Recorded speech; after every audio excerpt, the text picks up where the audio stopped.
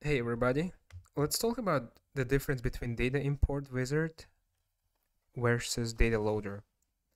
Both of those are essentially the tools that help you to import um, and sometimes export the data from your Salesforce org. Okay, in the case of data loader.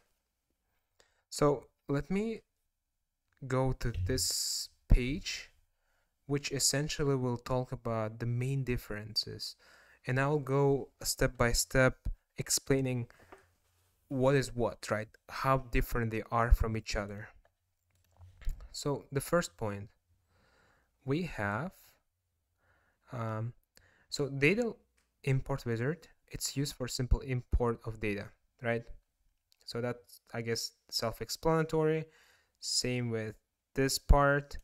I guess data loader is like more complex version, which um, will let you like way more functionality, provides you way more functionalities than data import wizard. The second point we have it we have what data import wizard. It can load up to 50,000 records, meaning at one time it can support and import only 50,000 records at a time, which is sometimes essentially it's a lot of records. But when you compare it with data loader, it basically supports more than 50,000. Sometimes it can go up to 5 millions, right, records at a time, which is a lot of data. And essentially, for big enterprise, they end up gathering a lot of data. They will want to import or export that such amount of data. So data loader in this case wins, and it's better.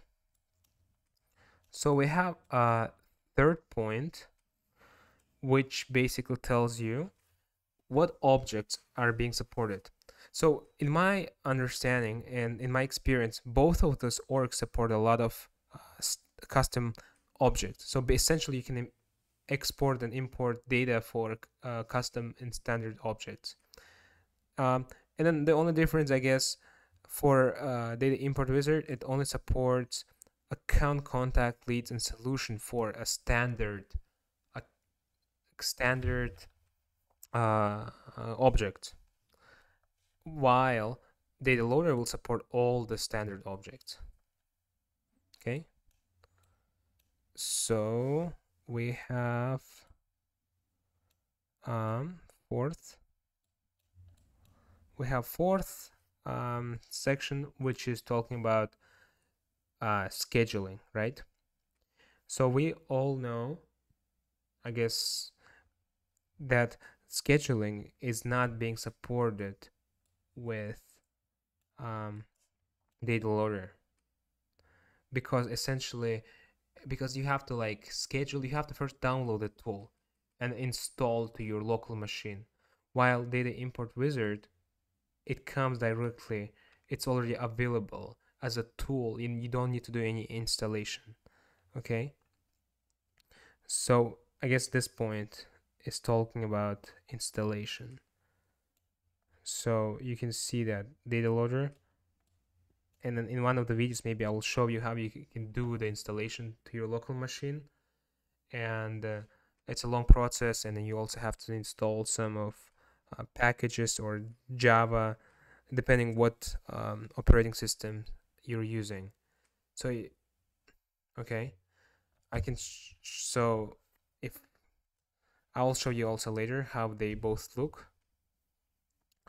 So another section we can say the fifth, right?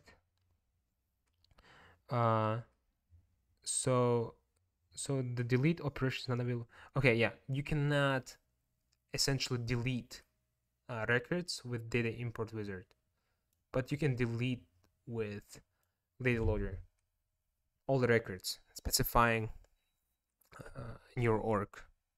Okay, so we talked about 6. Let's talk about 7 point. The duplicate can be ignored while executing the import process.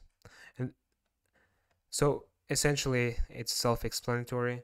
So you can basically ignore duplication, while with data loader you cannot, you're not allowed, essentially it will not let you import or export data when there's a duplicates. Okay. So the last section is talking about it cannot import the opportunity in cases, and this section is basically data loader is essentially better, right? But as I was mentioning, it's external tool and you have to install it. And for example, if I am on my org right here, I can go to setup and look for data wizard,